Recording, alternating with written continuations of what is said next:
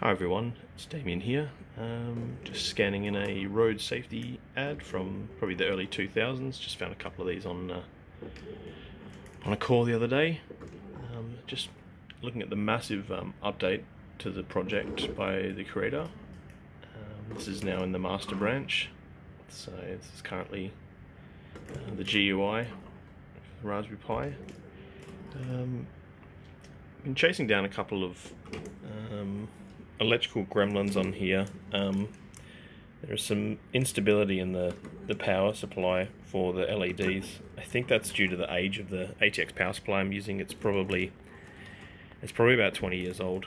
I had no idea where it came from. I just grabbed it out of a box, but yeah, it's probably caps at end of life.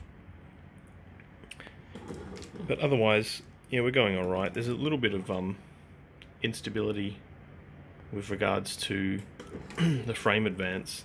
Every now and then it kind of goes jittery, and I think that's to do with some looseness or some general instability in the main drive section here. I might have to remake those parts because you can see they're quite on the piss, as we say.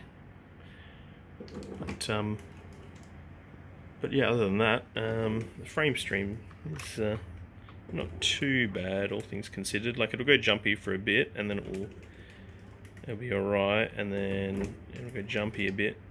So yeah, I think there's just some general instability there. This is just through photo viewer, so it doesn't have enough time to cache those images as they come through. That's why it goes all blurry, because it hasn't fully loaded them in.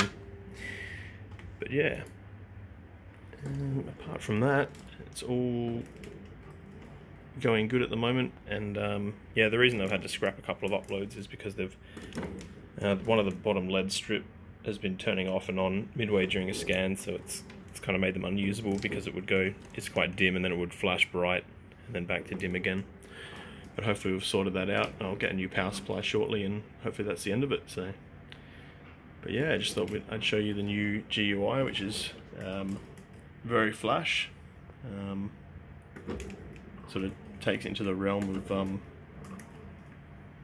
of being usable by anyone, really. Even if you don't have any or much Linux experience, you could probably get someone to help you set this up, and then once it's going, you know, it's more or less an appliance at that point.